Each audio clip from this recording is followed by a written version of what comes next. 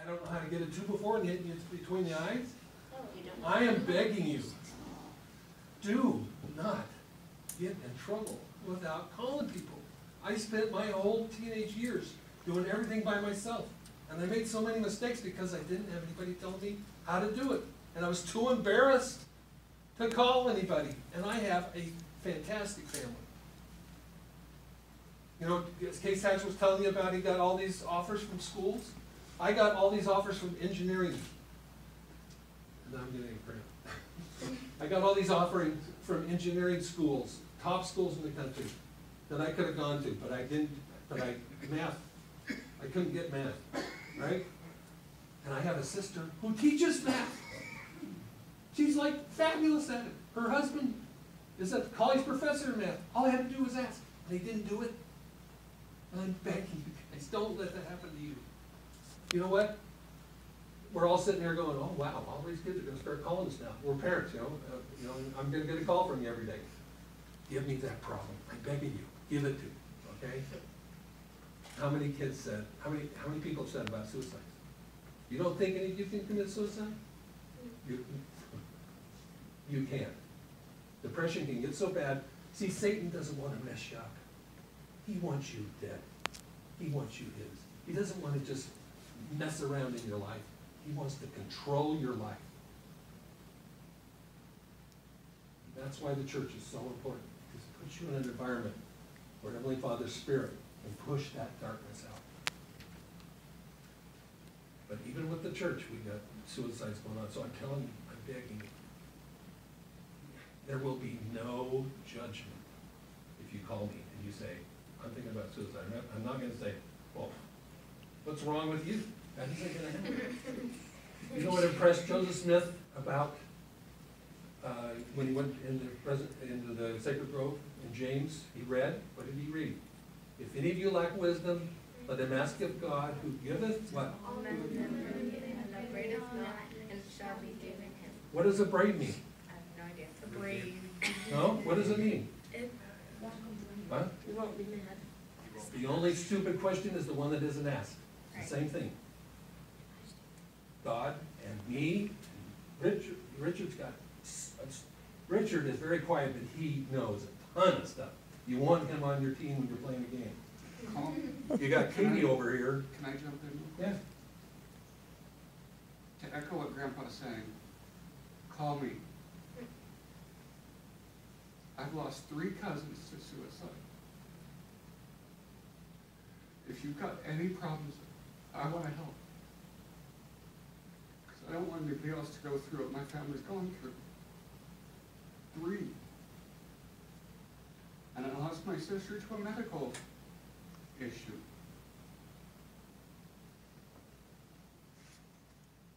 See you guys, Lenise, when she was telling about Maddie. Fasting works. It actually works. I was there when she heard about and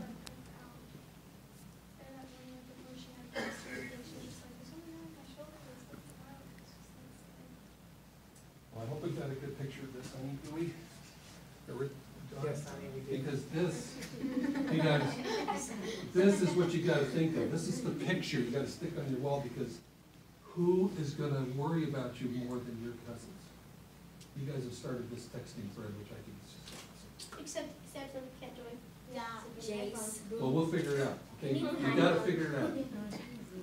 There's somebody that needs your help in that texting.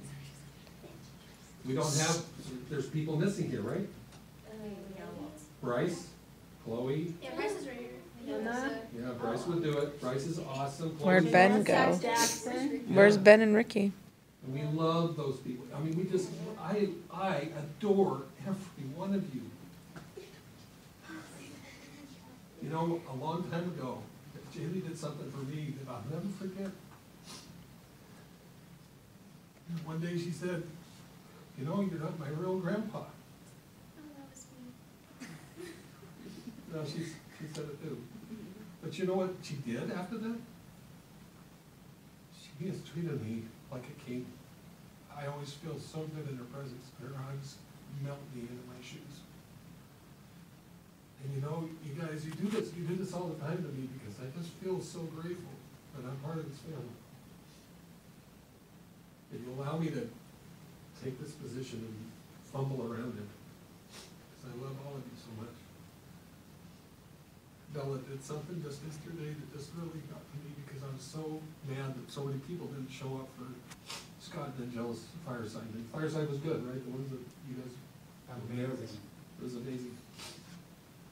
But it takes a lot of courage. You know, you came out and you said you apologized and you told me why, and it made me feel bad that I got mad.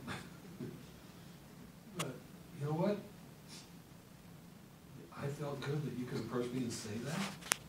And I hope it didn't take a lot of courage, because I want to be approachable. There's nothing any of you could do, nothing that any of you could do that would stop me from loving you, okay? This young couple up here that got over drugs, got over all this stuff, their parents must be just as happy as they can be, right? No matter how far you stray, all you gotta do is turn around and God will be right there. He didn't move, you did. He didn't move, and he's ready and willing to take you back. This gospel is about father, son, daughter, it's all family, all the way down, right? I know how Heavenly Father feels. I don't know how it feels to lose a son like he did. But I can imagine the pain and sorrow that that would have caused. Because I would die if he ever got hurt. And I'd die worse if any of you ever felt like you want to leave the gospel, or you want to leave your family, or you want to do things that will hurt you. But I'll always be here. Okay? I don't know how else to say it. And I hope that helps, but that's why we have this EFY. Don't forget this, okay?